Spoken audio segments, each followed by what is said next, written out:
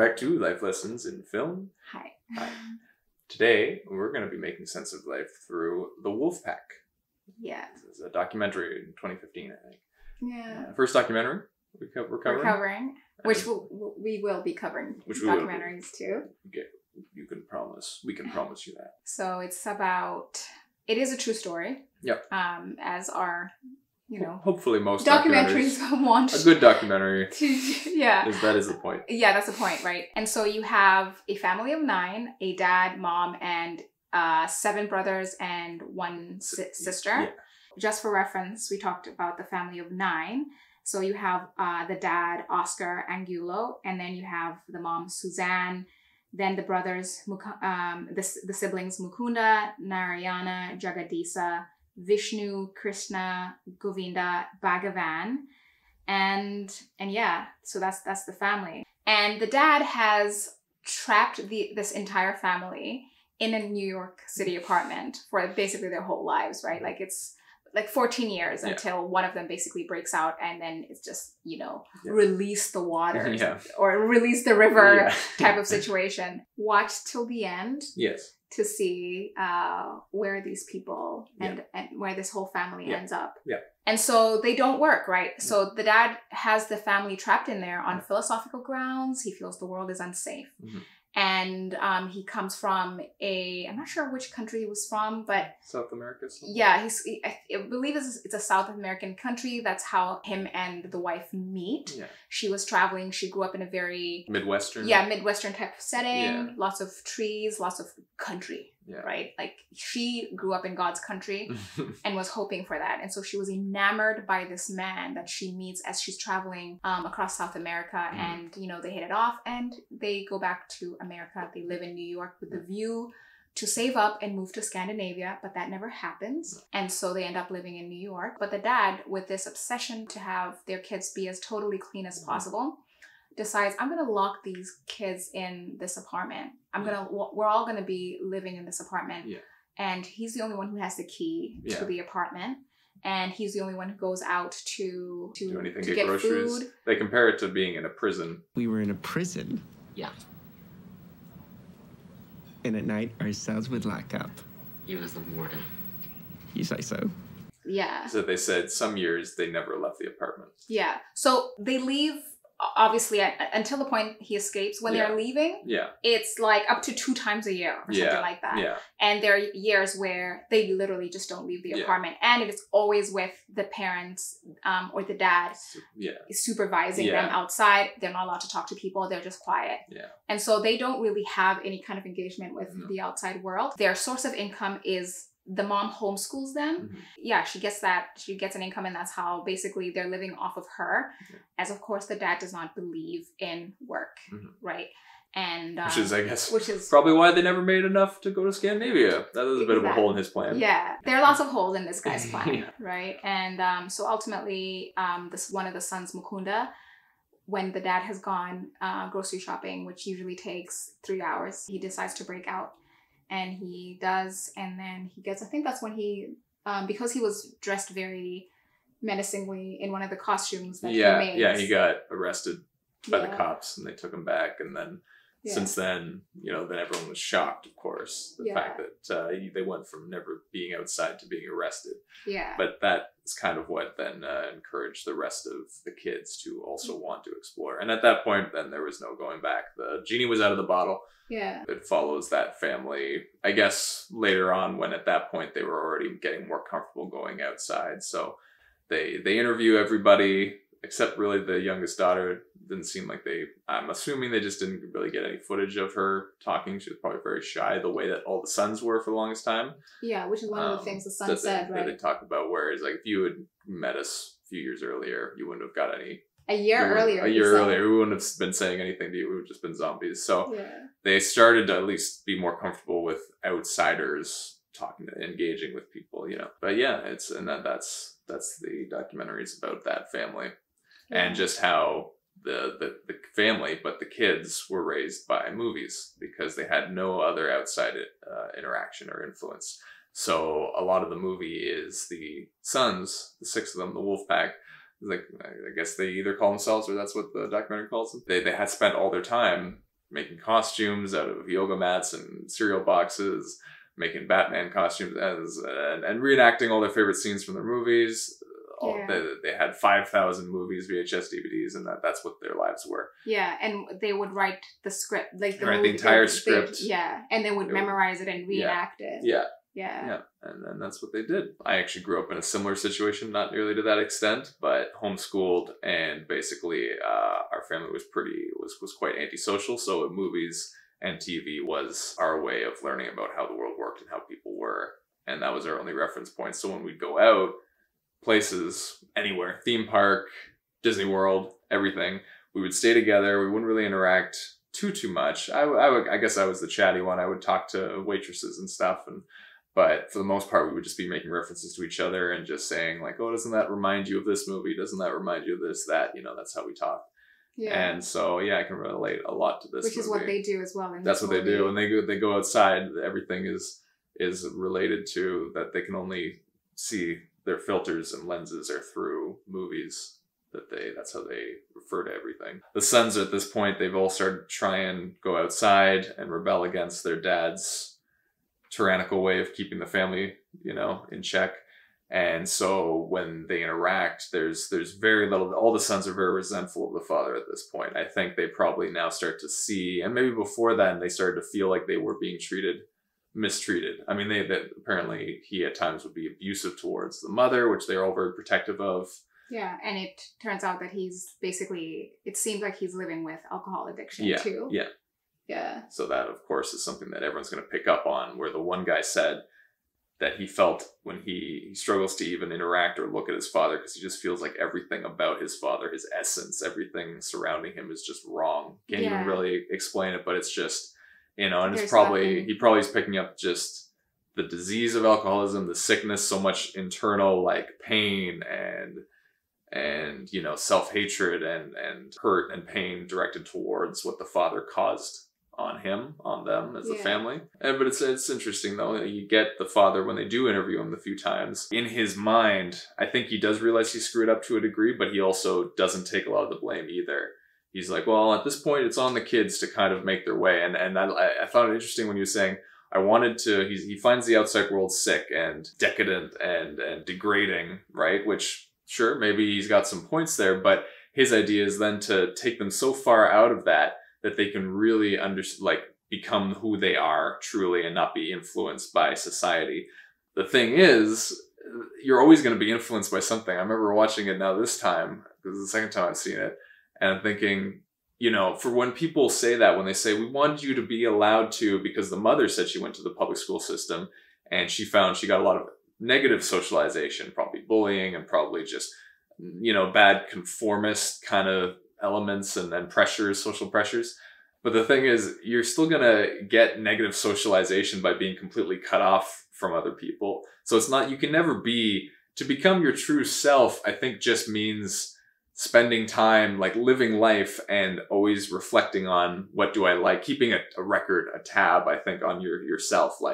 But your true self is always going to be changing. So there is no, I think some people have this sometimes where it's like, there's the external world that that affects you and makes you conform or makes you change who you truly are. But your true self isn't just this pure thing that I think gets contaminated. That's the word that the father uses. He didn't want his kids to be contaminated, but he's contaminating them by treating them like prison inmates. Exactly. It's a different kind of contamination, So there's always going to be effects and contamination on people, so it's kind of what kind of contamination do you want to contaminate people with? He does say, like, we're all circumstances of life. And victims of circumstance. Yeah, victims of circumstance. And the person interviewing him asks, don't you feel like you should ask for forgiveness from your kids? Mm-hmm.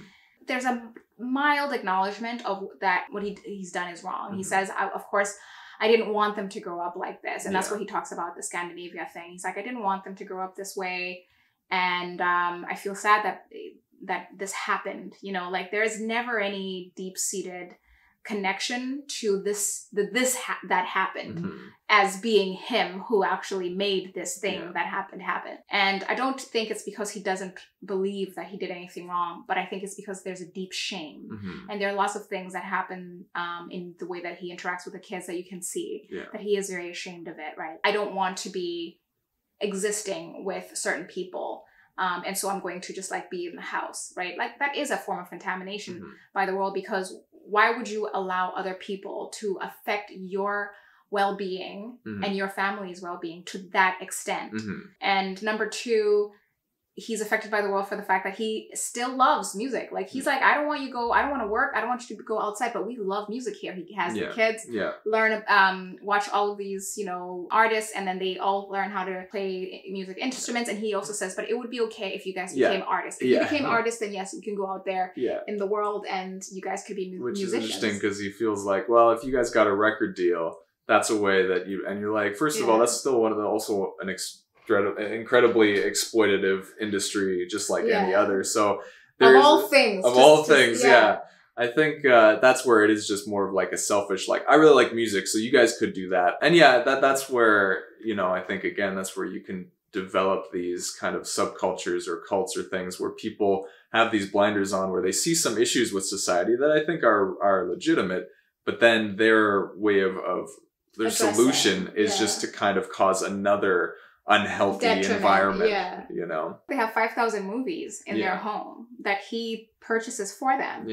You're talking about not wanting to get your kids contaminated. I mean, by the world. Like the mom at one point says, like, too much of anything is bad. It's like, so the parents have some self-awareness of what they did to their kids, but they just both kind of have this like just resigned to the fact that, well, there's nothing we can do about it now, even though there were years, you only catch them at the tail end of, you know, where the kids start to actually want to live outside in the world.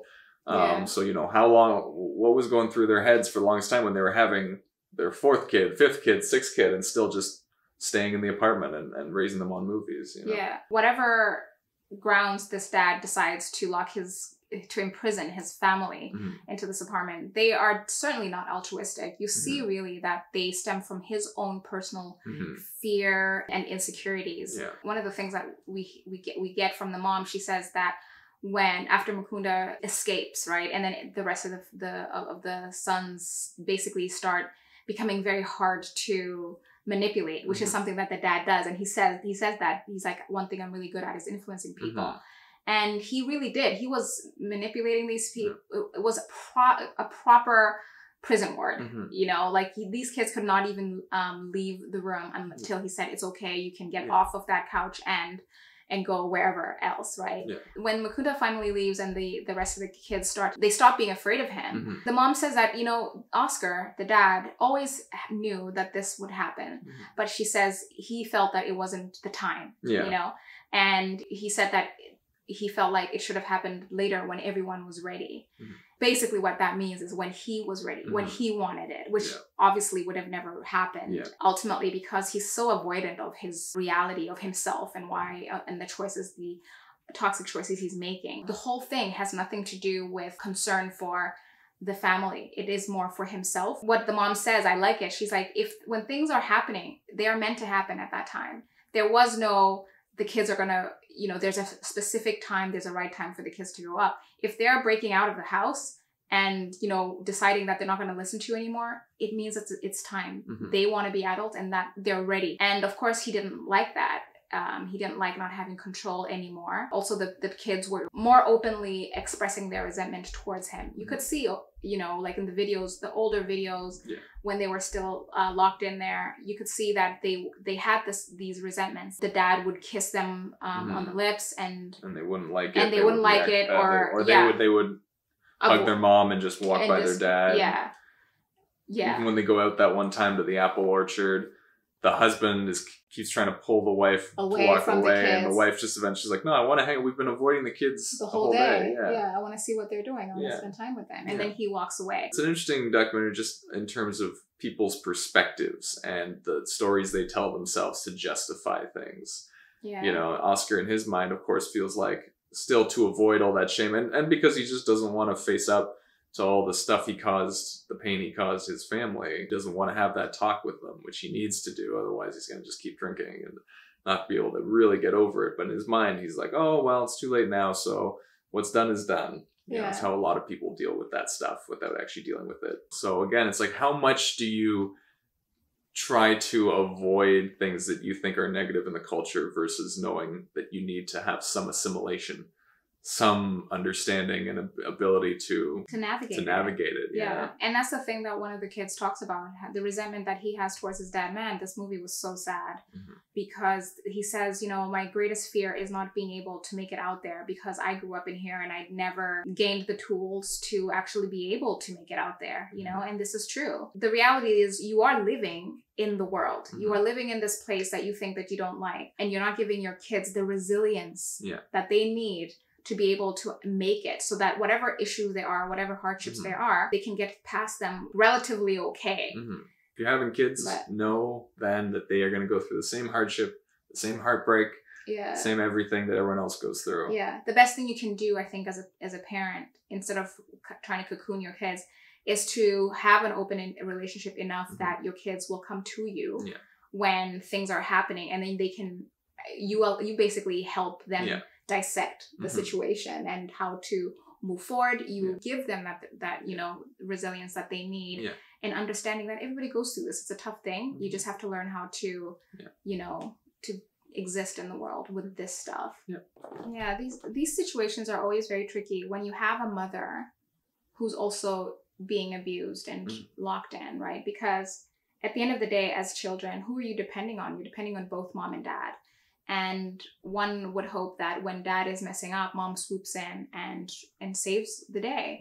Or when one of the parent, or when mom messes up, dad comes in and saves the day, right? Because both of you as parents have a mutual responsibility to take care of your kids. So I was thinking, I was reflecting on how I felt about the mother, you know, because I think, obviously, I know situations of abuse and manipulation can really get to that point where you're so weak, even if you are the parent, one of the good parent wanting better for your kids.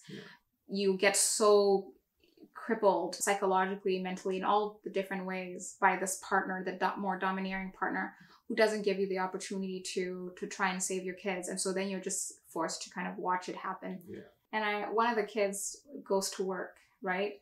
And he's asking, have you guys seen this movie? Have you guys seen this movie? And you're just thinking, oh man, you know, this kid, like, his reference points are movies. And goes from like, who's watching Game of Thrones? Great. Breaking Bad? Like, they're just going to rhyme off everything. Yeah, and that's basically it. Like, what else are you going to talk about, right? And he's trying. He is trying, and that's great. And I'm hoping that he'll figure out, okay, we have to move past just talking about movies. What else can we talk about?